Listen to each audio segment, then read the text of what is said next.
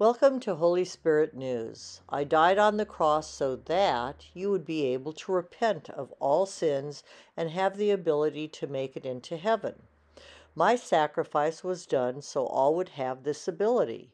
Man is sinful, and the flesh gets in the way of one's salvation.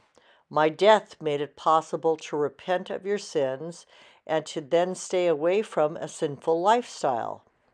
We have reached the end of time, and it is imperative all sins be left behind so that your soul can make it into my heavenlies. The word repentance means to turn from one's sins and no longer continue in them. As I was on the cross, I took your punishments for the sins you committed. Each person has the ability to turn to the light and stay away from the darkness. This is the free choice you were given.